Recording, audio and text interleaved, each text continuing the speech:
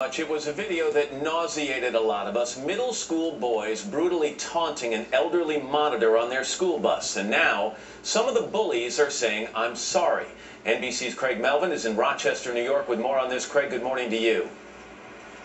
Matt, good morning to you as well. It has been a whirlwind of a week for Karen Klein and those three boys who harassed her on bus 784 behind me.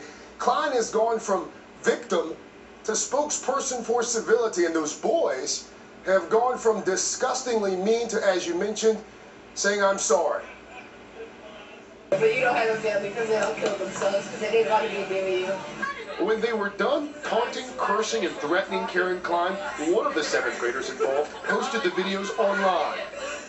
If I stabbed you in the stomach, and my knife would go through you with butter because it's hard.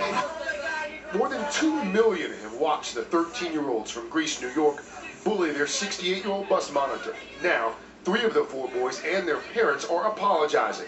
In statements released through police, one student writes, "I am so sorry for the way I treated you. When I saw the video, I was disgusted and could not believe I did that. I will never treat anyone this way again."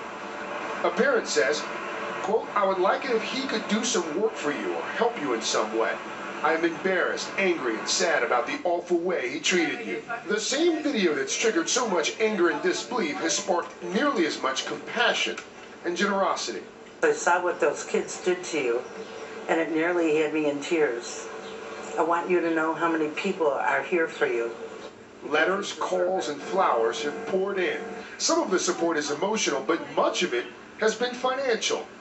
Never have we seen a campaign raise this much money this quickly in less than 36 hours.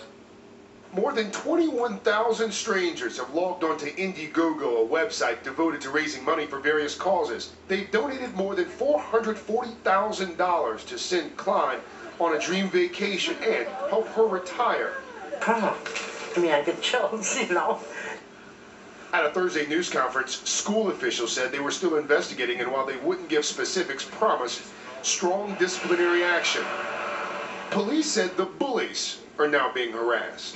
Their families have been threatened. Their brothers and sisters have been threatened. Police said criminal charges were unlikely, partly because Klein doesn't want to prosecute. She wants a private meeting instead. I'd like to find out if they really realize how serious this is, you know, and why. I want to know why they had to do that. You know, why they don't respect elders. Now, Karen Klein says that she also doesn't want to see those boys expelled or suspended, but would like to see them banned from riding the school bus for at least a year and also not allowed to participate in team sports.